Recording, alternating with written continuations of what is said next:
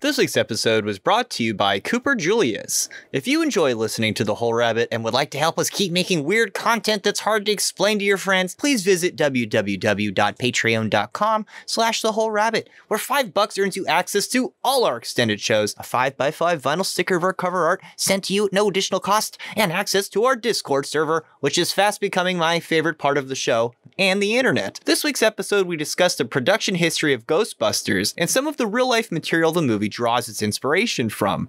This episode is significantly longer for Patreons, where we discuss the scientific basis of ghosts and a detailed breakdown of each ghost hunting instrument, traditional and modern. The free show is a little bit short this week, so I put a tiny sample of the extended show on there so you know what to expect when you sign up. Thank you, and enjoy the show.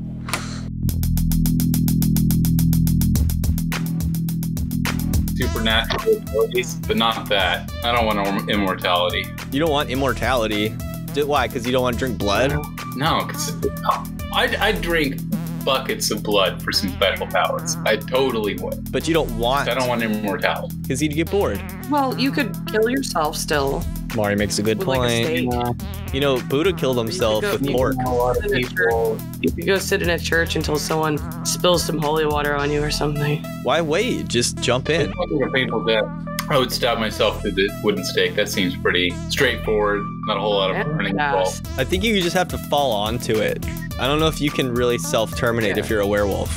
Oh no, I'm not talking about werewolves. I'm talking about vampires. Oh, vampires. I'm sure vampires can self-terminate. I don't think they have any sort of code prohibiting them. Yeah. If you didn't try to hurt yourself, you'd just keep living. Or if someone didn't kill you. Well, you'd have to be indefinitely addicted to blood. And I've had my addictions, and God, it would just be... That doesn't sound fun. That'd be a huge downer. No, listen, if we're talking vampires, I don't think you could accomplish it, because then how are you going to cut off your own head after you stab yourself with a stake? I think this is built in. I think they make it so vampires can't really kill themselves. I mean, you could get some help, sure. And with a werewolf, you don't even get to, like, enjoy the beast form, because famously, they don't remember what happened. So right. I would be a vampire sooner than I'd be a werewolf. Blacking out once a month is like being alcoholic, but you black out less. What if you just, the second you came out of your werewolf blackout, you just started drinking, and then maybe you could trick it. So when you came out of your drinking blackout, you like came conscious in your werewolf mode, and then you would basically be a superhero. Hey, maybe it's that is definitely something I would try. Now we're thinking like an 80s movie.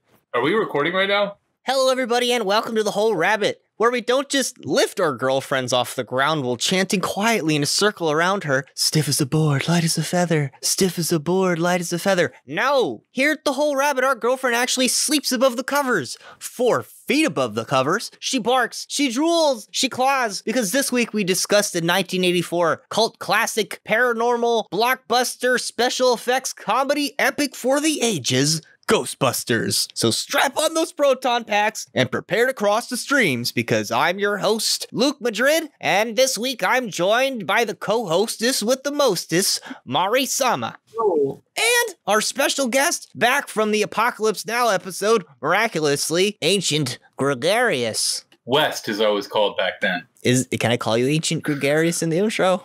Yes, absolutely. We'll call you West or Ancient Gregarious, and people just have to figure out which one. Sure. But we've been friends for a long time. He knows some things. We watched the movie together last night, and now that makes us experts. Mari, it was the first time you've seen it. Absolutely. Yeah, it was. So I need to study it a bit more, but, you know, I could see why it's a classic, definitely. But you've seen, like, Blues Brothers and... Yeah, like, I'm a huge fan of Dan Akroyd. So I wouldn't mind. I didn't mind watching it. I like Bill Murray too, but he's kind of a dick in this movie, though. What I really liked is at the beginning it was set up like a very real horror film. It was put into a library. There was real suspense. They actually took a real swing at setting up and actually terrifying beginnings, especially for 1980. Right. Yeah, the opening scene. The setting really reminds me of like a classic horror film, like Poltergeist or The Exorcist or something like that. I think the setting for Poltergeist was inspired by the same events, which was the Enfield Poltergeist, as it's most commonly known. There was a lot of focus on statues a lot through the film. I mean, I think the opening scene was the lion statues in front of the library, and it had always been attaching to, like, you know, kind of Gothic or you know, I'm not quite sure if that's Gothic, but definitely a lot of statue. Yeah, Gothic. You know what I think? New York is very Gothic, and that was an aim of the film, was to bring that out because it was going through a bit of a slump, like with crime. It most importantly had a bad reputation. People didn't want to go there. It was during the rise of SNL, and so part of what they were doing was bringing television back to New York where it had originated, and they wanted to kind of get like that glory days of New York back. And part of Reitman's vision was to make that the film, whereas like Dan Aykroyd had this like crazy sci-fi epic planned, but Reitman's like, no, let's just make it like realistic, like in a city, and then we'll move into like the crazier stuff, and by the time we get there, people will believe it. Dan Aykroyd's original script is pretty crazy, and he also wrote John Belushi into it, but I think he died unfortunately before it could be funnier, I think. You think it would have been funnier with Belushi? Oh yeah. So I have a little bit here about Dan Aykroyd because he was sort of the creative push behind the film, and without him, we really wouldn't have Ghostbusters. Dan Aykroyd was born with syndactyly, or webbed feet, on Canada Day in Ottawa, 1952, to a civil engineer who advised public policy for the Prime Minister, Pierre Trudeau. Intent on becoming a priest until the age of 17, Dad would change routes, drastically attending university for sociology and criminology, but dropped out to pursue comedy, a career which led him to running an after-hours 505 speakeasy in Toronto for a number of years. Dan was paid $278 a week to write for Saturday Night Live, but found his way onto the cast before the show began production. Aside from the webbed feet, Dan is also said to suffer a mild case of Tourette's and Asperger's syndrome, but this did not prevent him from propelling himself and others to the top of the comedy scene, providing a, quote, Mount Vesuvius of ideas that would help accomplish SNL's mission of turning comedians into rock stars and nourish a troupe that would bring a golden age to the spoken English comedy era. Do you mind if I interject with the stupid thing I was going to say? Yeah, go for it. You know, the New York being in peril is not a new thing to New York. There was the massive crime-ridden era that went down a lot. And then they were locked down by coronavirus, which then they had 9/11 and lockdown for coronavirus, which was huge.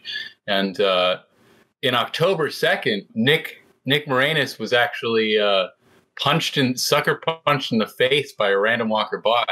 And it seems that New York is back. Why did Rick Moranis get punched in the face?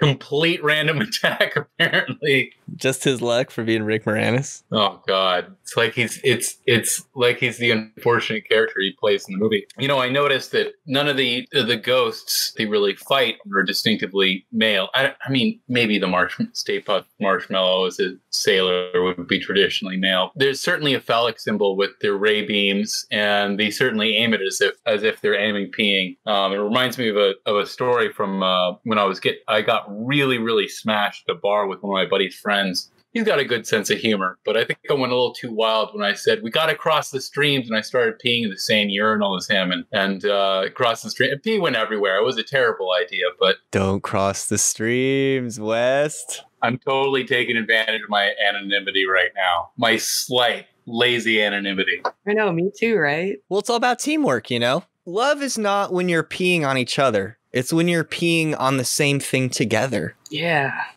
It's like blood brothers, but cleaner. Like nobody's pushing anybody down to get up. We're both taking a step up by spraying piss everywhere. And that was the mentality behind the entire film, actually. Because perhaps Dan's most inspiring quality was his appreciation of synergy, collaboration, and teamwork. But what really inspired the film was the article that he read in Society for Psychical Research about spirit containment. And so Dan thought this would be a funny idea to combine this concept with something akin to the old ghost flicks that comedy troupes like Bob Hope, Abbott, and Costello had done decades earlier. As such, Ghostbusters was written for himself, but also his spiritual brother, John Belushi, who died as a drug overdose. And supposedly, they wrote him in as Slimer. Oh, man. Yeah, the effects crew came up with all these different designs for Slimer. But then at the last minute, the writing crew, like the principals, called and they're like, you got to make it John Belushi. And they're like, for real? Really?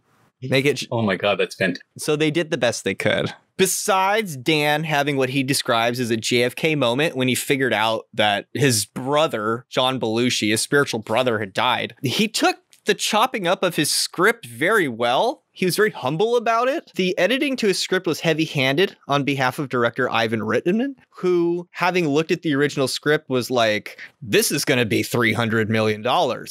But if we can get Bill Murray attached to it, you're a great writer. I've had success in the past. I think we can get this thing going. Having proven that he could work with force of nature, the Murricane Bill Murray, he was able to convince Columbia exec Frank Price into putting up $30 million for the film's budget, which resulted in him immediately being set upon by lawyers and the higher-ups to question his judgment that would now be measured, along with the future of his career, by the success or failure of the Ghostbusters film. The wisdom in town was that I had made a terrible mistake, Price said to Vanity Fair on the matter. Reitman had thrown out the number $30 million because he figured it would be 3 times what he spent on Stripes, and that would suffice for Ghostbusters, which, at the times, he promised a lot of rewrites because the script without them was just way too big. It was dreary, and it was transdimensional, it was very dark, it was a huge Lovecraftian metaverse filled with gigantic creatures and just innumerable special effects, like maybe even more than Star Wars. Long story short, Reitman just thought that people wouldn't really get it. And so if you want to know a little bit more about that original Ghostbusters universe, you can find it presented pretty well in the Ghostbusters video game, along with pieces of the unfinished third script, which is actually in production now. It was set to be released this summer, but now it's being released in 2021. Oh, I am buying that Ghostbusters video game right now. It's out there, and sometimes it goes on sale. It's pretty good. It came out during the Gears of Wars days, so it seems like an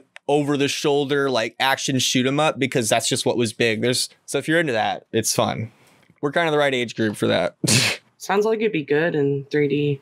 Well, that game, absolutely, like I just mentioned, it's written and voice acted by the original crew. So that's pretty legit. But yeah, I remember Dan who had actually came out and said that that was essentially the third installment. That was the ultimate sequel to 2, which we should totally. I'm gonna watch tonight. You guys should absolutely join me. Part 2. I have to get up early. I didn't know Papa John would be starring in the new Ghostbusters. I didn't know that either. Oh my God, what? Are we talking about the infamous quote-unquote third one that was supposedly not very funny and just they rehashed a lot of the same settings but kind of bad in like a weird, gross way? Yeah, it's the new one. It's a shame because they do have like good female comedians cast in there. But the issue was just the directing and how it was cut together, corporate sponsors and lots of corporate messages. I don't blame the actresses at all. It was just the directors and producers were just absolute dog shit. I erased that from my mind. That's right. Well, Akroyd, the director Reitman, and Harold Ramis had like all the control, and that always helps. And people even give a lot of crap to the second one for being a failure compared to the first one. And for somebody who grew up watching Ghostbusters and was a bigger fan of Ghostbusters than Star Wars by a long shot, when thinking back to my favorite childhood memories about Ghostbusters, so many of them are from the second one. So, there's always room. Yeah. There's always room for opinion on this stuff. At the time when they made the first Ghostbusters, director Reitman, beholden to Price and Columbia Pictures, was totally terrified because he wasn't sure if audiences would accept the giant marshmallow man. He didn't know if it would be funny because when he did the test showing for the industry, like the industry showing, everyone was dead quiet. There was no laughing. And like somebody came and patted Reitman on the shoulder like, it's going to be okay, buddy. We all make mistakes. Reitman's relief came during the opening sequence, however, with test audiences alternating between laughing their asses off and covering their eyes in terror. He finally knew at that moment that he had a hit on his hands. And to be fair, when I was a little kid, that first ghost in the library is scary. Looks like a monkey, an ape. Yeah, when it changes into claymation. I like the artwork they use. What did you call it? The gums and the teeth came out like a horse, unnervingly. It was brutal. And then the little Slimer is he's like a puppet or something in the first one, at least. I'm not surprised that the movie industry in the mid 80s, they didn't review it very well. They didn't have time. They have no soul. They had no souls. They didn't.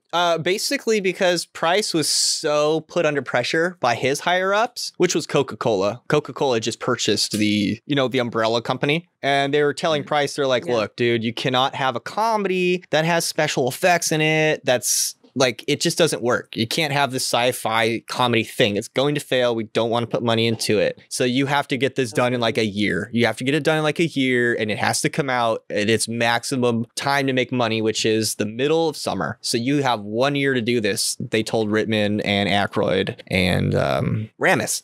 So right out the box, Ramis, Reitman, and Akroyd committed to doing massive rewrites. First, they started Reitman's office, and then they retreated back to one of their family's vineyards, and they concluded their 2-week writing marathon in a very fondly remembered time, where they just spent the day making meals with their family, and then they would like work all night on the script. And they spent a lot of time trying to hammer out the keymaster gatekeeper plot, and they didn't even have all the details after the rewrite.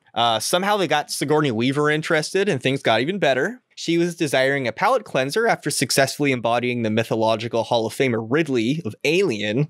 Weaver won the audition by acting like one of the hellhounds of the script to hilarious and terrifying effect. Apparently, Reitman was traumatized, and that was it. She was chosen for the role. That's amazing. And I think you mentioned last night, she was not the first choice for the role at all, that they wanted somebody with more chemistry with Bill Murray. And that's how they were going to cast it. Yeah. And there is kind of a lack of chemistry between them, but it also works so well, especially when when she says there is no Dana, there's only Zool. I was going to say gruel. And it was scary. And then immediately Bill Murray diffuses it with comedy. And it's just it's one of those delightful things that you get when you watch old movies. It's not cut in an expected way. The time isn't measured in a certain way. Like the timing isn't measured in a certain way. They try out a lot of things that end up working really, really well. Like there's some shots where they could have lingered on something to like be like, look how cool this is, but they don't. You know what I mean? Like they really stick with the pacing of things and they move it along really quickly. They do. I think one of the only shots that they really lingered on that I really wanted them to was I think it was the shot of when they get to the top of the tower and they see the pyramid of Zool and the throne and gateway of Zool. And that shot was fantastic. I loved it. I remember in the VHS days feeling like I almost had to watch the whole movie again just to get like a little snap of those shots. When we rewatched them in HD, I was like, oh my God, I can actually see these weird special effects sets. Like the weird sets they have when the crazy supernatural doors open on the top of the tower. Some of those details were really lost back in the VHS, probably recorded it from HBO days. You know, don't arrest my parents, please. This was a long time ago. I'm sure a lot of these movies, we're only now seeing them to the level we could see them in theaters back then. It was really that important to go see something in movie theaters back in the day. And VHSs used to be insanely expensive. That was like a family decision to buy a VCR. And now you can buy the VCR for the price of a house in Detroit. It's super affordable. Just to even get like an empty VHS tape, they were expensive. And then the rewritable ones were even more expensive. Miskatonic University, the college from which Dr. Venkman, Ray, and Egon hail, is a well-known, prestigious academy, rivaled only by Harvard in popularity for the children of the Massachusetts gentry, and is located in Arkham of Essex County in the Lovecraft universe. At various times and phases of its history, or maybe just depending on who you ask, Miskatonic University keeps its occult studies and artifacts either mostly hidden or as a principal part of its identity in the forefront. It would seem that at the timeline which Ghostbusters belong to, the departments of esoteric study have declined. It seems likely under the direction of people like Dr. Venkman, Miskatonic University's once renowned occult studies has now declined into a disreputable and unorganized patchwork of basement-dwelling researchers, failing to produce any useful results upon which they can rest their name. In a bygone, long-forgotten past, MU was known for housing works like the Necronomicon, the Unaussprechlichen Kulten, and even some jewelry belonging to an ancient race of sea-dwelling monster people known as the Deep Ones. So they actually go to a Lovecraft college. Oh. Yeah. It's the university that always comes up in H.P. Lovecraft stories. That's the college Dan Aykroyd wrote them into. That's a great homage. Well, it's hinting at the fact that the Ghostbusters universe has these unspeakable gargantuan terrors of preternatural intelligence that either might like, but more likely want to consume or enslave humanity for its own purposes. Yeah, it's a great way to set your world up. Like, it kind of grounds how your universe works ahead of time, especially if somebody's familiar with those writings. It seems like Dan Aykroyd is familiar with an awful lot about the esoteric and the occult, in addition to just like your normal spiritualism stuff, because it's almost like he makes fun of that. It's like he's making fun of Lovecraft. It's like he's making fun of Aleister Crowley and Thelema without being disrespectful at the same time. Like a comedic celebration. Yeah. He's actually wandered quite a bit into the into UFOs and theories about extraterrestrials. He's gotten very, very interested in that. He's so great to follow. Yeah. So anytime there was a technical reference to the paranormal or the occult, he was the advisor and the writer of that particular piece of dialogue, right? So there's certain sequences in Ghostbusters where they just like ramble on about something funny, like in the esoteric. It was Dan Aykroyd who wrote all those parts. I remember you mentioning that, especially when Rick Moranis was responding to questions about what is going to happen, what the significance of the Keymaster and the Gatekeeper, the summoning of Zool, and you saw that immediately. You saw what he's rambling off, and it was, I don't know if it was one shot, but it was a long, long ramble with a lot of confusing words. He was talking to a horse, wasn't he? About like they had conjured Zool before, and this civilization had roasted in the depths of a slough. So and so would know what it was like to be roasted in the depths of a slough that day. Like, he had lots of funny lines that were about the world from which Zool had hailed and like what ancient powers that they had awoken in that tower. Because the whole plot of it, basically, spoiler, if you haven't seen Ghostbusters, you probably should. There's all this psychic turbulence coming out of this tower that was built in the middle of the city by Ivo Shandor, who had a cult in the 1920s, and he felt that society had fallen so far that it needed to be destroyed. And so he built the tower, had a cult, and they would do these rituals on the roof to bring about the end of the world. And they had speculated that now it was actually going to happen. But they ramble off those things so fast that you could almost miss it. There's quite a few of those things, but it's like Dan Aykroyd who's like, okay, this is what happened. This is why it's happening. You know what I mean? This is the words we use. Yeah, he wanted to like destroy the world and then rebuild it in his own paradise with his own slaves and stuff. That's very H.P. Lovecraft, because from what little I know, there's a current running through all the Lovecraft where there's this ancient civilization, which is probably a projection of H.P. Lovecraft's pretty racist ideas, and is pretty normal to see at the time perspective that basically any non-white culture they thought was like worshiping demons, right? So they took like this whole spiritual ecosystem from the past and they just projected their own fears onto it. That's basically Lovecraft, and they kind of mock that in Ghostbusters a little bit by making like with the Marshmallow Man and the Slore and the choose the form of the Destructor. But it also seems like a little bit of a joke on Thelema, because you have like this goddess that comes and she's like Sumerian, Babylonian, no, Sumerian. Like, what's the difference? You know, they don't really know. She comes in the form of the Destroyer, and what form does she take? Yeah, it's the Stay Puft Marshmallow Man, which is like a symbol of like safety and comfort. But she looks like, self-admittedly from Dan Aykroyd, the Michelin Man, who looks like the Venus of Willendorf, who looks like a marshmallow and is like a comforting, it's like the ancient symbol of comfort. It's like the most ancient symbol of motherhood. And so how Christianity adopts this ancient symbol of the priestess, the oracular priestess, and the goddess, and adopts it as the whore of Babylon and is evil. And then Thelema goes to like flip the narrative on it. Like, Dan is hip to all that, and he writes it into the movie, but is comedy. Right? I love that about the movie. And I didn't even know that until like I started studying about this stuff later. And he did all this stuff before the internet, dude. So he knew what he's talking about, clearly. Very, very talented, yeah. So Dan Aykroyd's family is actually an outspoken group of spiritualists whose father, besides being a civil engineer as a career man, wrote The History of Ghosts, and was the son of an Aykroyd who was a telecommunications engineer for Bell and experimented using crystals and other modern technology to communicate with ghosts, as his father before him had been a mystic and a dentist that would regularly correspond with Sir Arthur Conan Doyle, the creator of Sherlock Holmes, and was a member of the Lilydale Society, which was a movement for spiritualists and freethinkers back in the turn of the century. As such, seances, Ouija boards, psychics, apparitions, ghosts, spirits, possessions, omens, divination, and ritualism were topics and activities that an Akroyd is expected to be familiar with, making some of the jargon and references in Ghostbusters uproariously funny, as we discussed, to both normies and weirdos. In the second film, the Ghostbusters disguise themselves as civic engineers to dig down into the streets to replace subterranean phone lines as a proper homage to Akroyd's other family careers. Likewise, without Ghostbusters, the iconic image of the gadget-wielding eccentric group of weirdo researcher friends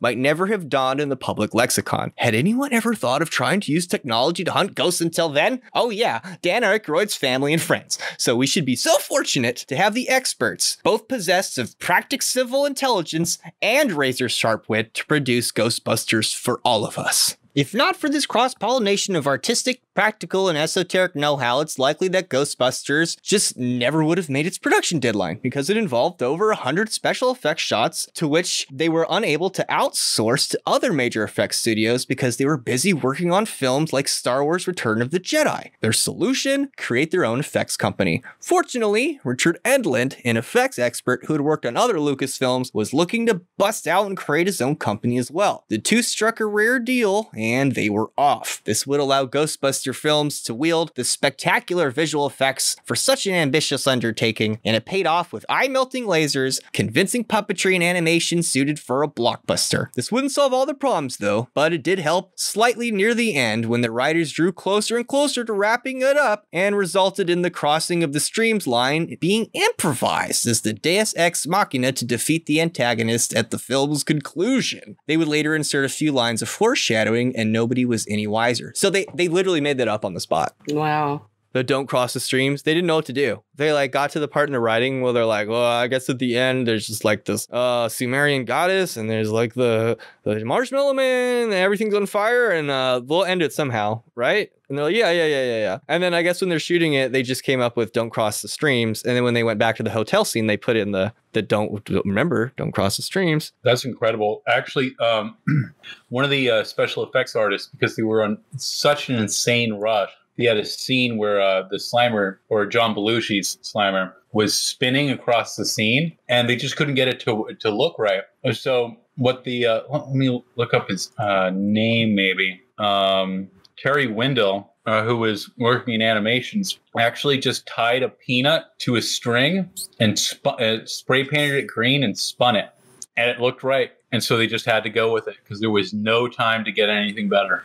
That's got to be the scene I was just talking about, right? Where they have it in the containment. They're like, we'll just put it back in there if you don't want to pay us, you know?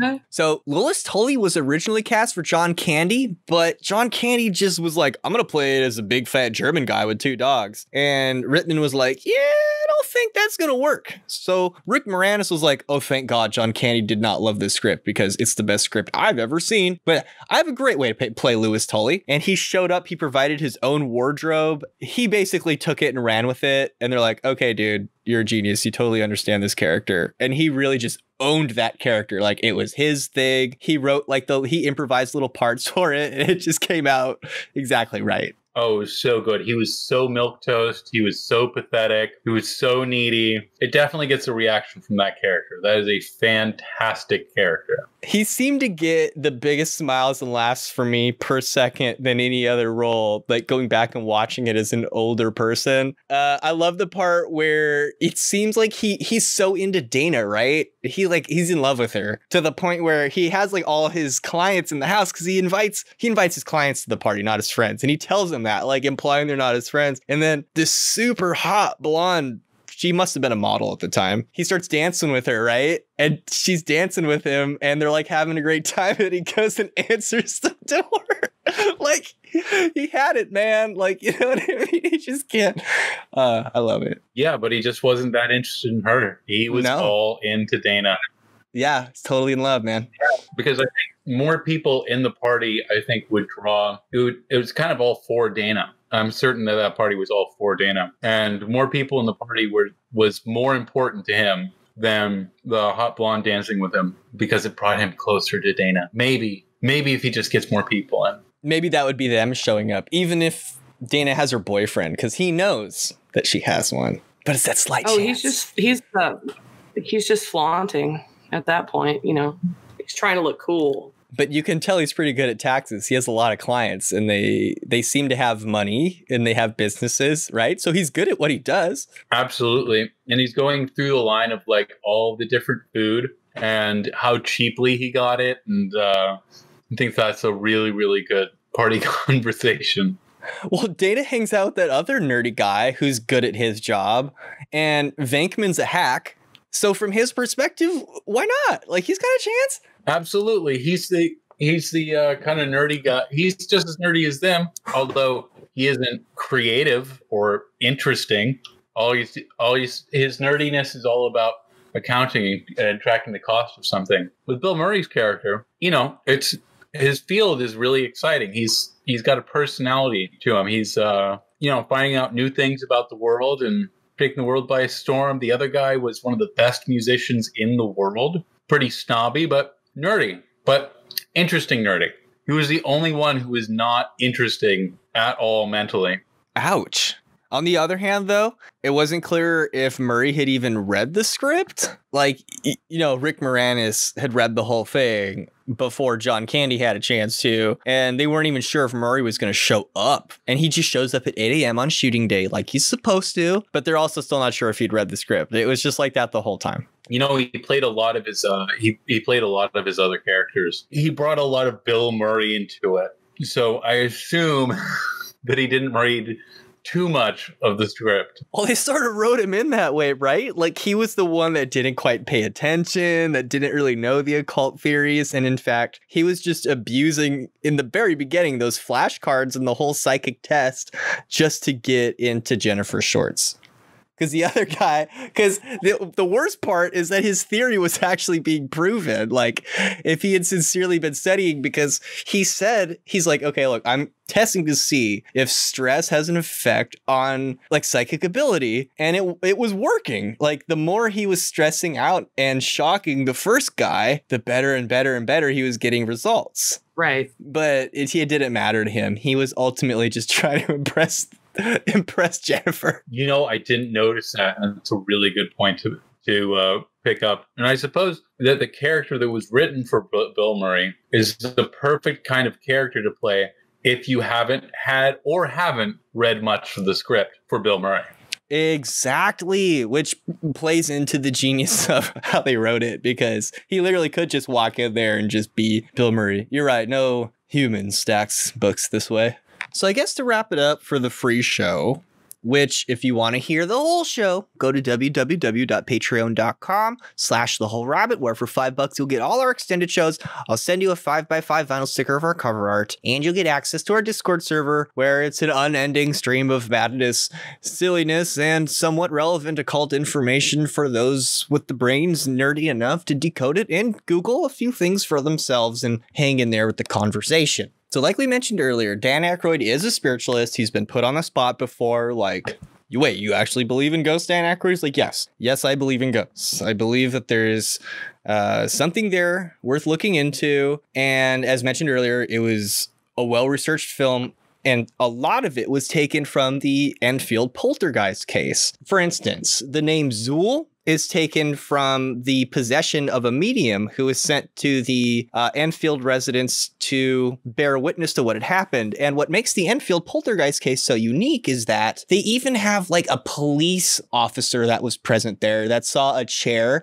slide across the floor by 4 feet. She put it in her police records, and she just never stopped getting shit about it for the rest of her life. So this is one of those things where Dan Aykroyd's like, look, if you look into the movie even a little bit, like, who's Zool, right? Because he wrote it in such a clever way where you're like, is Zool actually an ancient Sumerian god? Well, if you do a little bit of research, there's actually like an important name in the Enfield poltergeist case where there's just so many records. There were newspaper people that were there. Their neighbors bear witness to what was happening. They didn't ask for any money. They weren't asking for publicity, et cetera, et cetera. And the journal that he had got the inspiration to do the ghost containment from, the Society for Psychical Research, they sent somebody to go research the Enfield poltergeist, and he recorded over 100 instances of just profound, strange weirdness. Like, you can even listen to the recordings. If if you are into podcasts, I know,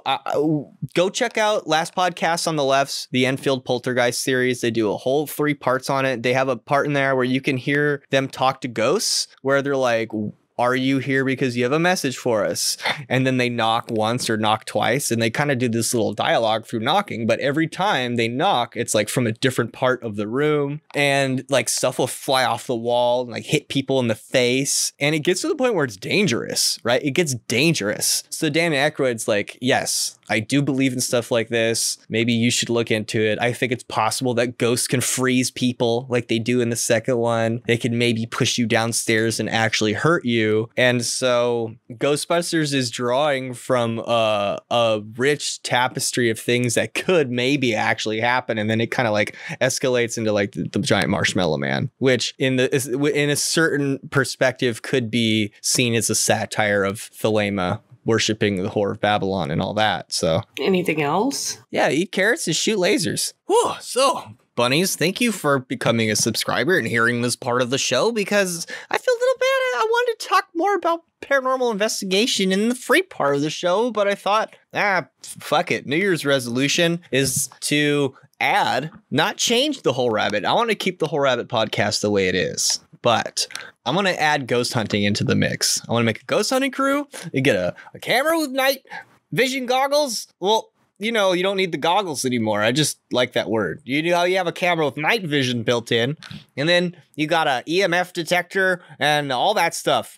And I want to be Ghostbusters now. I want to be the real Ghostbusters. So there. That's what you paid No, I'm kidding. So we're going to talk about the history of paranormal investigation now, because, you know, you got to do your R&D. What Brian Regal refers to as an unorganized exercise in futility, paranormal investigation, or as quote-unquote real scientists would prefer to call it, ghost hunting, is the art and pseudoscience of collecting evidence, usually in support of the idea of a haunting. The image of stumbling through a dark space, eyes transfixed into the inky black with a handheld EMF meter protruding precariously in front, is what the topic rightly conjures to people's minds. It seems safe to assume that the Akroyds and the Ghostbusters have something to do with this. In terms of TV versions, in the last 20 years, the approach has not really gone much far beyond get her, right? Because what do you see when these ghost shows? They walk into like a haunted place and they're like, okay,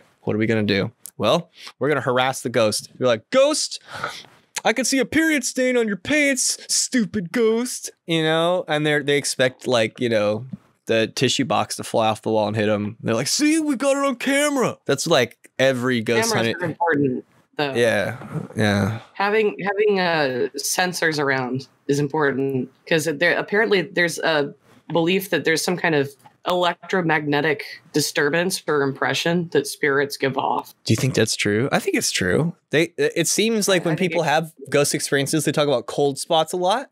Right. And that's a temperature change, which could have to do with energy moving. Absolutely. I'd like to jump in here, because that's what a lot of ghost hunters use, is they use electromagnetic field readers, and they try to find interesting patterns. They can get playback as the readings are converted into sound. So as a believer, from the believer's perspective, what the theory would be that these ghosts can operate on if you're ignoring poltergeists, that ghosts can actually only operate and manipulate the electronic fields around them. Now, these fields also pop up from, say, light switches. They pop up from any electronics. They pop up from magnets. Our bodies actually produce a small EMF field. The Earth as a whole produces quite a big electromagnetic field, and our sun creates even larger EMF disturbances and has a huge field. Yeah, so large enough to knock out communication, right? Like if you get a sun flare, it can knock out radio and satellites and all that stuff. Yeah. Which creates a lot of people have heard about EMP. It was used in a lot of 80s movies and 90s movies, which is an electromagnetic pulse, which will disturb a lot of these fields, cause things to shut off, cause things to short. And creating an EMF is actually how electronic engines work, especially, in the Tesla. It's able to move things throughout it by creating these fields in a sequence with electrons. And that's basically how you use electricity to make movement without combustion. So from the skeptic's point of view, you say, well, these EMF fields are everywhere. And as you can use it to listen, quote unquote, when you have it transferred into noise, when it's translated into noise, rather than just seeing waves. And the waves wouldn't be very accurate either, because the waves are going to be coming from all sorts of directions all over the place. If you wanted to take the skeptic's view, you could say that the human brain is so good recognizing patterns, because we need to. That's how we survived as ancient humans.